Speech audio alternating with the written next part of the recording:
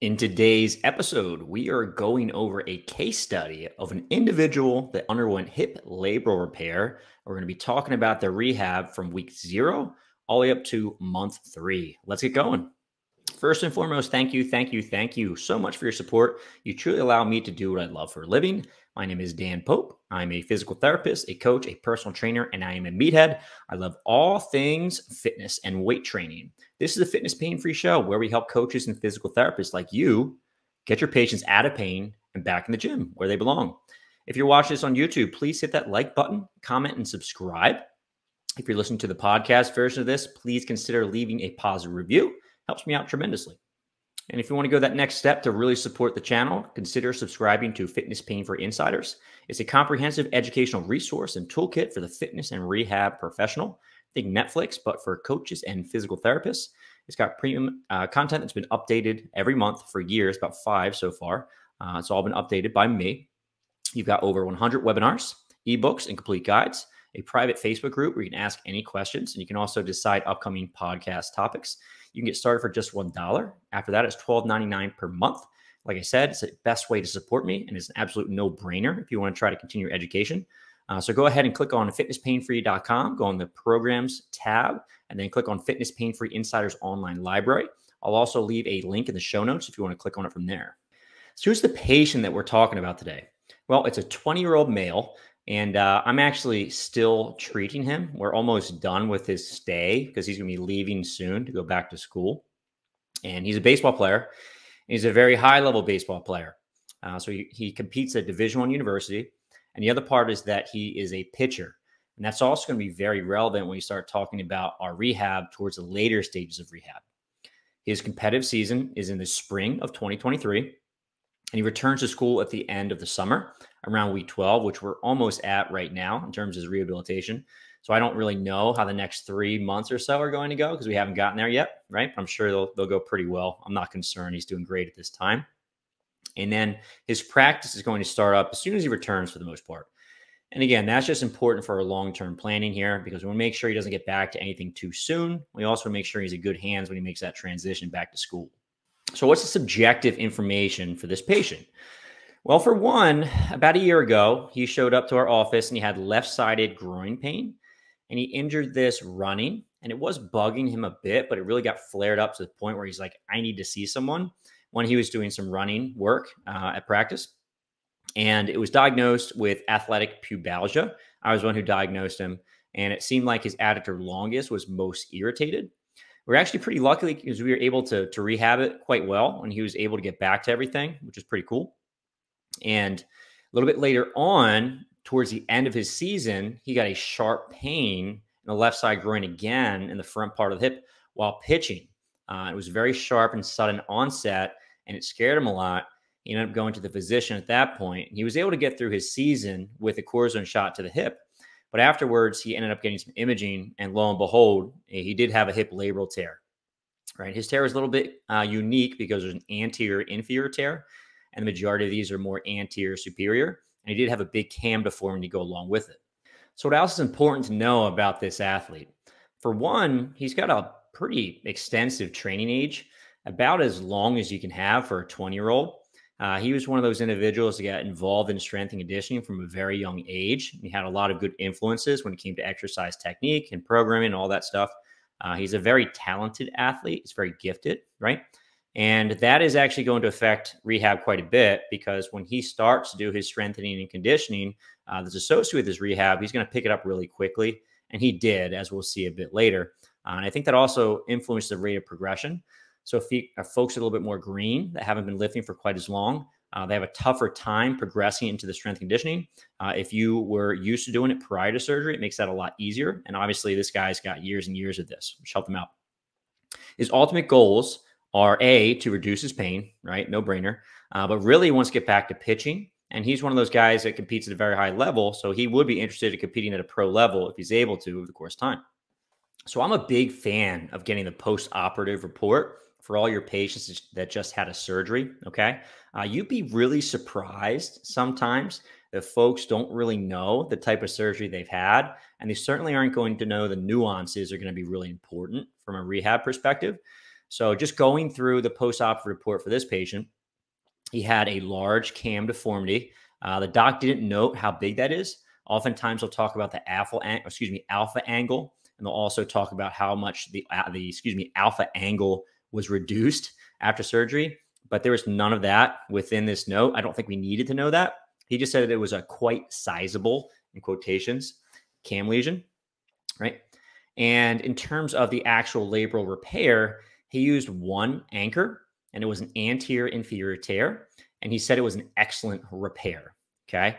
He also noted there was a partial labrectomy of the lateral labrum. So a little additional injury to the lateral portion of the labrum, not enough to repair it. They just trimmed off some of that tissue, right? This is important because if the surgeon is saying there was an excellent repair, that's a good sign the tissue quality was probably pretty good. It was a type of labral tear that was easily repaired. And then when the surgeon repaired it, he was happy with the way it went. Okay. And all that's good as a sign moving forward. So if you have multiple anchors, right, or the repair wasn't quite as good, noted by the surgeon, then oftentimes you might have to go a little slower with your rehab, right? The other part was very important is that there's no microfracture with this surgery. Okay. Now, in folks that have FAI and potential labral pathology, oftentimes have cartilage damage to go along with it. Okay. Now, there was a bit of cartilage damage in the MRI earlier on with this patient. However, the doctor didn't feel like it was a big deal, and they did not have to do a microfracture surgery.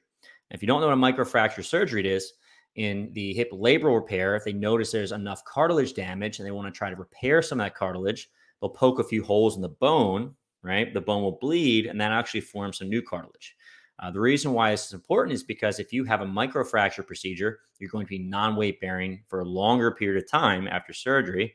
That just delays everything, sometimes up to 4 to 6 weeks difference from a person that has a microfracture to not having a microfracture, okay? So no microfracture in this case. Rehab's going to be a little faster. So what were some of the objective findings in this case? Well, for one, physical therapy started at week 2, okay? I have a local surgeon that I like quite a bit, and this patient was not from that surgeon, but the local surgeon I like and trust, he refers patients over immediately after surgery. So it's not uncommon for me to see someone less than 24 hours out from a surgery, but generally these folks are trying to get in somewhere between 24 and 48 hours. Now, this patient actually saw at week 2, which is a bit slow. But in all honesty, he had great range of motion, and I was not worried in the slightest bit. So he ended up doing quite well, despite me not seeing him earlier on. So I saw him at week 2 for the first visit. A couple things you take note of at the first visit. Are there any signs of infection or DVT? Are the incisions dry and healing? Okay. The other part is that we want to actually educate the patient about these things and make sure if they're starting to see that, they know what that means, and they know they need to go back to the doctor to figure out what's going on, right? Unfortunately, every so often, one of these individuals will end up getting a DVT. I had one individual with a hip labral tear. He had it repaired, and he was having swelling and pain within his thigh. And I actually did send him to emergency room, and he did actually end up having a DVT. So make sure that you're on the lookout for that early on. Usually you don't have this problem, but we're always keeping that in the back of our mind, right? Checking his range of motion. His range of motion was phenomenal. I actually noticed this from most of my patients. So after you have this type of surgery, usually you're going to have range of motion restrictions. For this individual, we were limited in flexion, abduction, and rotation and extension, pretty much all the motions, right? But the motions we were allowed to utilize, he got to no problem, okay? He was able to get the 90 degrees of flexion. He was able to have 20 to 30 degrees of internal rotation and external rotation, 20 degrees of abduction, and it felt like an empty end feel. So we probably could have gone further if we needed to, okay? Another note is that one of the reasons why you'll see these folks often limited with hip flexion and also abduction is because that's going to protect the labral fixation. If you think about where this individual's tear was, it was in the front bottom, anterior inferior. So if we do abduction or if we extend the hip, it's going to stretch that surgical fixation, right? And if I go into a straight plane flexion or internal rotation, I'm going to compress that area, okay? So we're staying away from those ranges just to protect that healing site, okay? So what did the protocol look like for this individual? Well, first and foremost, I am a little bit fearful of talking about protocol specifics just because I think it's really important that you listen to the surgeon and you have good clinical reasoning when you're progressing your patients. You're not just doing whatever the heck you feel like doing. All right. So make sure you consult with the surgeon, figure out what they think is important moving forward, and don't extend beyond that. If you have questions about why they're doing something so early on or why they're delaying something, then bring that up to the surgeon. But I really don't think it's appropriate that you just go willy nilly and do whatever you like. Okay. With that being said, Sports Health had a pretty good article entitled Physical Therapy Protocol After Hip Arthroscopy. And that was from Dome et al. And what's really neat about this study is that they had individuals that had hip labral repair and they followed a certain rehab protocol and they looked at their outcomes 2 years later and they actually had pretty good outcomes, right? So this is a pretty cool protocol in my mind, not only because it's got a great progression, but also because they actually validated its efficacy. All right. So if you want a specific protocol you can look into, check that out. I'll leave the link in the show notes as the first reference that I have. Okay. So moving along, the protocol that we had in this patient that we had is that they wanted partial weight bearing for a total of 6 weeks, right? And that was 50% from the very beginning. And I'll tell you what, most of the post-op hip labral repair patients that I see are either toe touch or non-weight bearing for the first 2 to 4 weeks, all right? So 50% from the get-go is actually a decent amount. I'm not used to that as much. However, I think they're a little bit more conservative towards the end of their partial weight bearing status because they had to be partial weight bearing for 6 weeks, right? Most of the patients I'm working with, by about 4 weeks, they're now progressing to full weight bearing as tolerated, right? So this protocol was probably a little bit progressive from the start and a little conservative towards the end of weight bearing, okay? And the second part is that this individual was limited with active straight leg raise, so no active hip flexion for the first 2 weeks.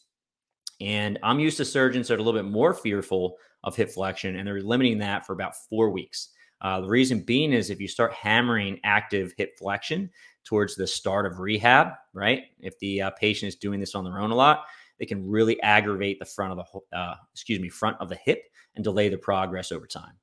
So, as a physical therapist, what does the decision-making process look like at the start of rehab? So first and foremost, we have to do no harm, right? We're going to protect the surgical site. This tear was in the anterior inferior portion of the joint. And because of that, we're limiting abduction and extension, but also all ranges for the most part. Okay.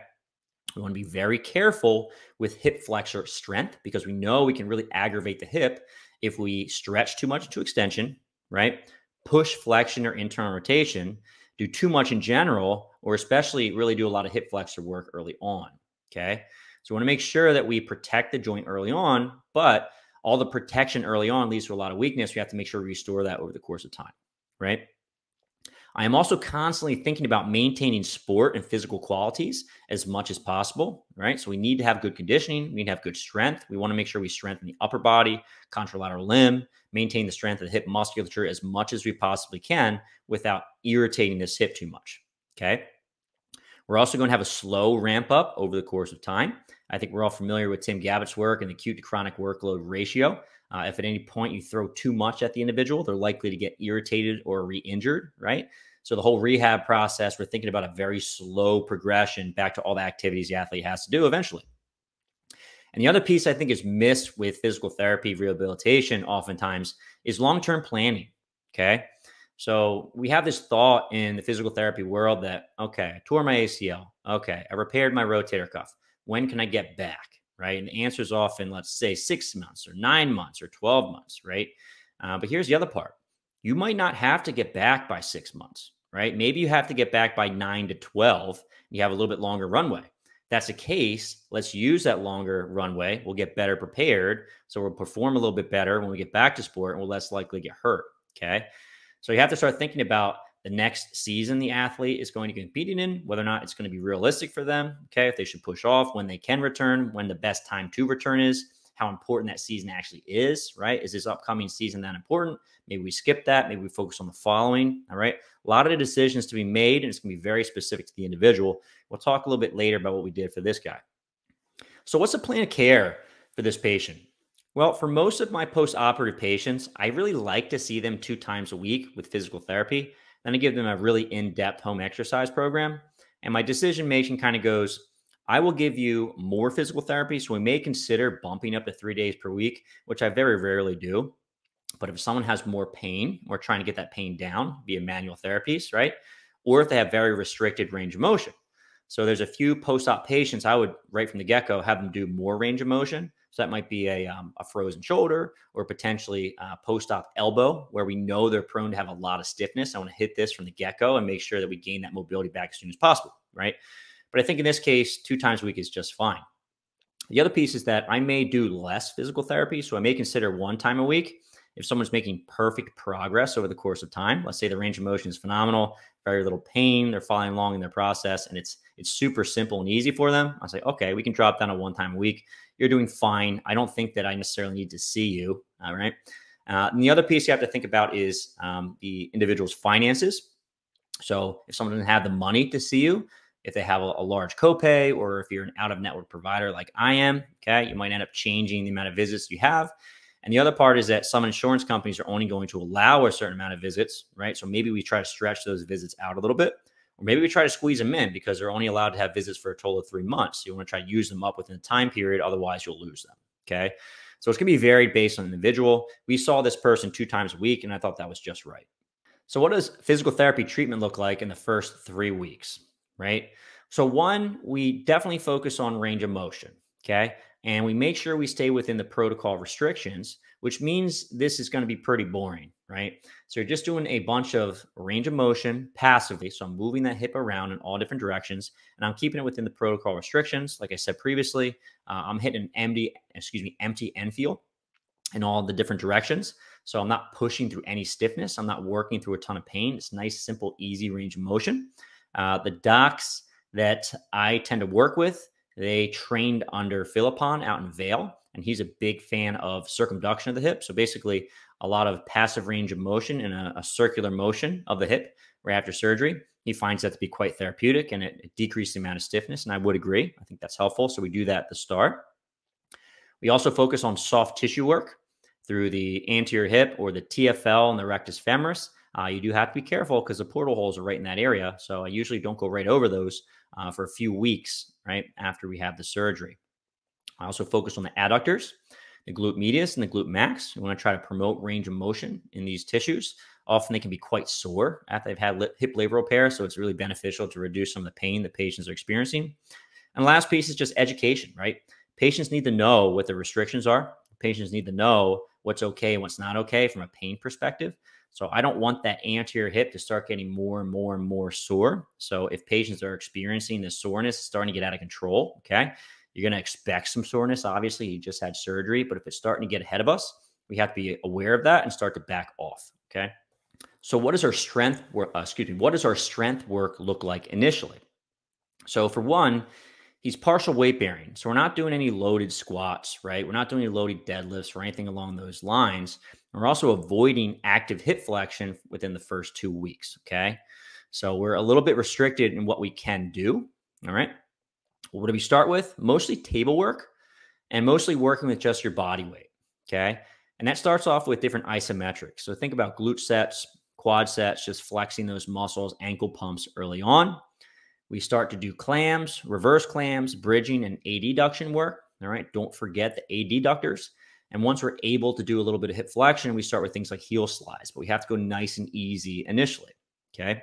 I'm also a big fan of standing hip abduction and extension. So basically standing on the non-surgical leg and moving that surgical leg into abduction and extension. I also want to think about strengthening the accessory muscles as much as we possibly can. Keep in mind, you have someone who's partial or non-weight bearing, they're going to get weak. Their muscles are going to get a lot smaller. So we're trying to prevent this atrophy as much as possible. So we focus on the quads, hamstrings, and calves. I'm also a huge fan of blood flow restriction training early on. If you've never heard of BFR, it's a way to increase your strength and muscle mass at a similar rate as regular weight training with only 20% of the loads you would normally use. 20% of your maximal 1 rep max. So in traditional weight training, you need somewhere around 80% of your 1 rep max to make strength improvements. With BFR, it's only 20%. Obviously, that's really nice because after you've had a surgical repair, you can't load the hip very much, right? So we can improve strength and hypertrophy at a similar rate just by adding the BFR, Okay. Just make sure you have a green light from your doctor. I personally want to make sure those incisions are dry and healing. And after we do BFR, they aren't seeping. Okay. Generally, when I put the BFR strap on for most of my patients, the strap actually goes right below the portal holes. So we don't end up causing much issue there. And then the other part is that you want to make sure you have a green light from the doc, right? And usually for me, this is around 2 weeks. Okay. Could you start earlier? Probably. I just tend to wait a little bit just to be as safe as possible, although I might not need to, right? What else are we thinking about from a strength perspective? Well, for one, we can train the contralateral limb. What can we do? We can do things like single-legged deadlifts, single-legged squats, calf raises, and most of this is done as tolerated. So it's important to understand that when someone is partial or non-weight bearing, the contralateral limb is doing all the work, okay? So super common for these folks to start developing pain in the contralateral knee, hip, elsewhere. You just have to be a little bit cautious. You don't want to go nutso on the contralateral limb just because it's the only area you can train. You can very easily go too far, and keep in mind that limb is already taking extra stress because it's doing all the work currently. All right. From a conditioning perspective, we're starting off with upright bike work for around 20 minutes per day. We can just ramp that up over the course of time as well tolerated. And initially, we're starting with no resistance at all. So if you're watching this on YouTube, you'll be able to see this image, or on the video podcast, you'll be able to see this image, right? If you're not and you're listening to the audio, I apologize. I recommend going to YouTube at some point and checking this out. But I just have the basic daily exercise and conditioning written down. So this is exactly what we ended up giving to the patient. So you can see we have glute bridges, bent knee fallouts for the adductors, sideline ball squeezes for the adductors, sideline clamshell, sideline reverse clamshell, cat-cows, cat-cow position overhead reaches with core bracing, and then standing hip abduction and extension. So early on, I want my patients to be doing these exercises frequently. I think that's great for range of motion. Makes people feel like they're moving a little bit, which I think is helpful. And these sets and reps are usually 1 to 2. But again, we're doing this multiple times a day. So you may be looking at, a total of 6 sets per day, somewhere between like 3 and 6 sets per day total, but they're all spread out, morning, evening, and then lunchtime if someone can get them in. Lastly, we have the conditioning, just the bike work we talked about previously. What does treatment look like at week 3 to 6? Okay. So going back to range of motion, usually the restrictions are lifted at this point, and for this patient, they were. Okay. So we're doing passive range of motion in all directions and very light stretching. So we have to be cautious in hip extension as well as hip flexion and internal rotation, especially when you combine the two, right? So hip flexion in general can be a little iffy. If you do a flexion and internal rotation, that can be pretty dang provocative. So very gentle ranges of motion and no aggressive stretching at this point. One of the things that I tell my students that I work with on a regular basis is that, hey, you had this surgery. They actually remove some bone on the femoral neck. In theory, that actually promotes increased range of motion. We don't have to force that range of motion early on because A, it tends to come back, and B, they remove some bone, so there's probably increased range of motion just as a result of the surgery. Okay. We also continue doing soft tissue work. So again, TFL, rectus femoris, adductors, glute medius, and max. And we're expecting, I'm saying expecting in quotations, full range of motion by week 6 to 8. Right? Now, in my experience, having full range of motion at week 6 to 8 is not always reasonable. I think you will still see limitations in combined hip flexion and internal rotation, and sometimes a little bit of extension, but really the combination of internal rotation and flexion over the course of time. And what I find is that this tends to get better with time and light mobility. So I don't push it because I found that if you push mobility too early on, it just makes people really sore, and that sets them up into a really negative spiral of always being painful, not being able to advance, getting frustrated, all sorts of bad stuff. So I wouldn't push the range of motion aggressively. What does strength work look like at week 3 to 6? So we're increasing strength all over the place. We're still limited in this individual because he's partial weight bearing. For other patients, they're actually starting to weight bear at this point. We can be a little bit more progressive with things like squatting and deadlifting. But right now, we just can't. We're listening to what the doctor has to say. We're being cautious not to step any boundaries. Okay. So at this stage, we start strengthening the hip flexors. Now, this is very important because in folks that have FAI, so prior to surgery, they generally are weaker into hip flexion. And then having the surgery, right, in the front portion of the hip, getting that swelling, getting that inflammation, having that pain, and then not doing any exercise for several weeks makes that super duper weak. So we need to make sure we get that strength back. We just have to do it very carefully, because if you do too much, too soon, too high intensity, you create more soreness, you slow yourself down, all sorts of bad stuff happens, right? In terms of strengthening for the hip, we start with body weight. So think about a body weight resisted clamshell, just the weight of your leg you're lifting. And we start adding band resistance and or ankle weight. So think about side-lying leg lifts, side-lying hip abduction. We just put ankle weight on the ankle and we get stronger over the course of time. Okay.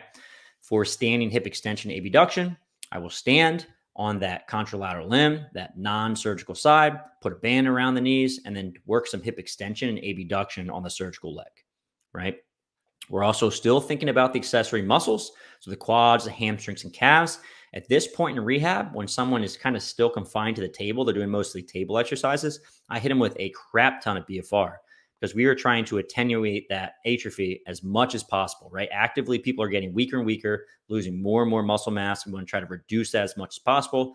BFR is phenomenal for that. So your patients will probably hate you for a little bit because you're doing so much BFR. In the long run, I think it's going to really help out. At this point, what does a home program look like? So the daily exercise we talked about before, they got a little bit more challenging, and there's a couple extra ones here, all right? The other piece is that we're only doing these exercises one time per day. We're getting to the point where the exercises are hard enough that if we do it too frequently, it's going to cause too much soreness. So individuals are going to need a little bit more recovery time, right? We have our glute bridges, but now we have some single leg glute bridges. Our bent knee fallouts, we're adding band resistance. We're still doing sideline ball squeezes, sideline clamshells, but we're starting to add some band resistance. Same thing with the reverse clamshells. We have our normal mobility with cat-cows and then overhead reaches for the core. Our standing hip abduction extension, we've added a band. And now we have a dead bug progression. So we're starting to train the front part of the hip.